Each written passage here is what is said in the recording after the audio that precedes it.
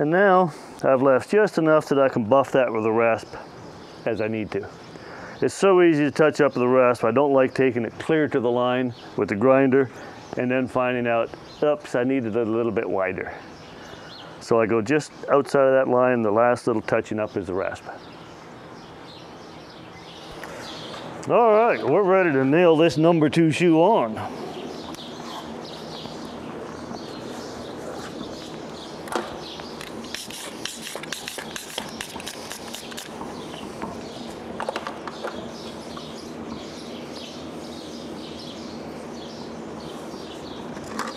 Now, I don't believe I mentioned on the other foot as I was nailing, but I'm using a Delta nail, number 5 city head. And that's my choice. E-heads work well, 6 cities work well. About any brand of nail works well. Again, just whatever you've got in the truck will work on this shoe.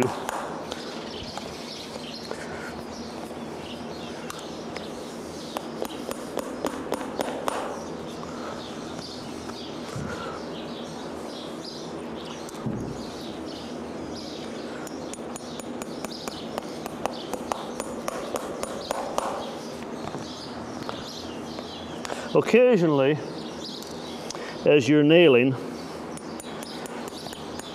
just as that happened there, with this round pilot hole that we drilled, this nail will twist as it's going through the shoe. And to me, that drives me nuts. I gotta have all my nail heads lined up. So if you just take the claws of the hammer and you can rotate, I mean, you can twist that nail all around because it's not in her foot yet. And just get that lined up with your crease and then finish your nailing.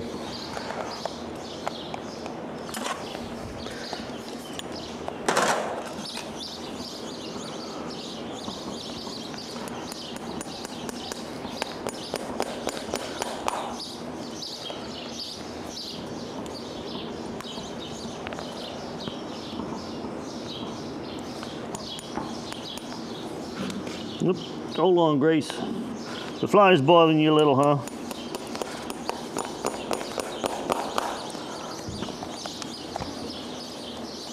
You want that foot back for a moment? Okay, come on, Gracie, let's finish.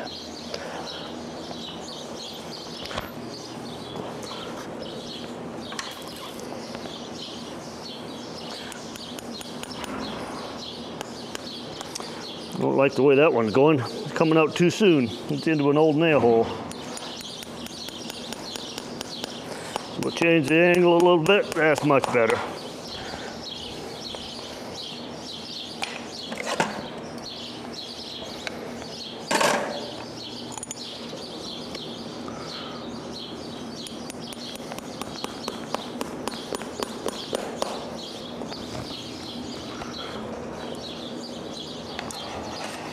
Whoops. Same thing again now. With your crimps block, just set the nail heads in. No special tool required. Okay. Now before I pick this foot up and start clinching, you can see how by fitting it out of the truck, marking it with the magic marker and then grinding down the edges, you can see how much closer this foot fits. I was concerned with the first shoe of her moving around and stepping on all that extra shoe sticking out. This way you don't have to be concerned about that. So neither way is necessarily better than the other. It's just all personal preference. Same thing for the nailing.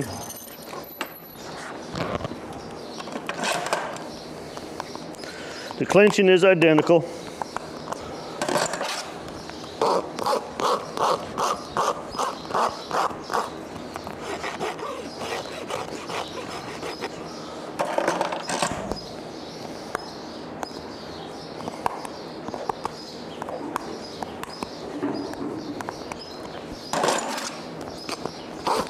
And then here's where I just do that final little touch up on that shoe with the rasp.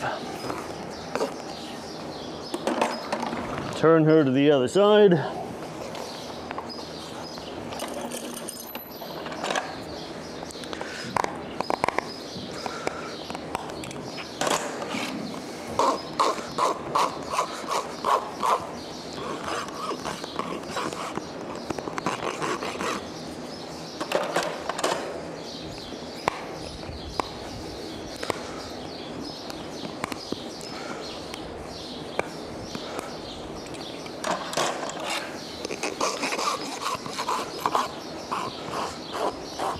Last little touch up of the shoe.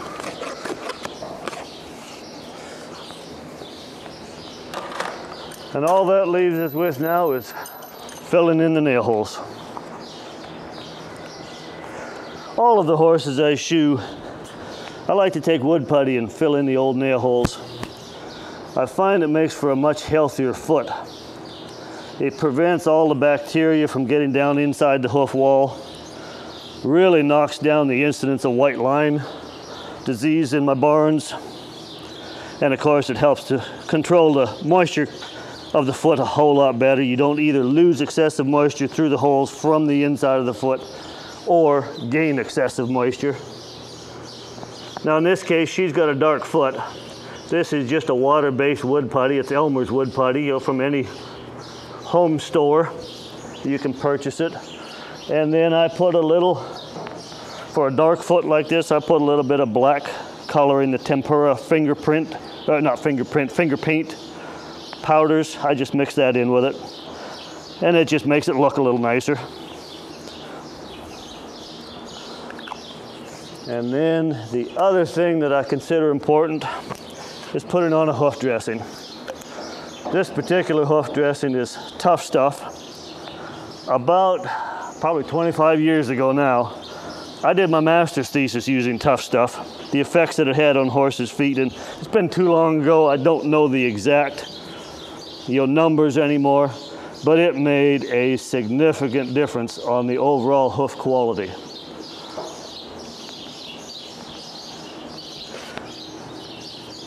So once again, I consider it important, and it goes on every horse that I shoe.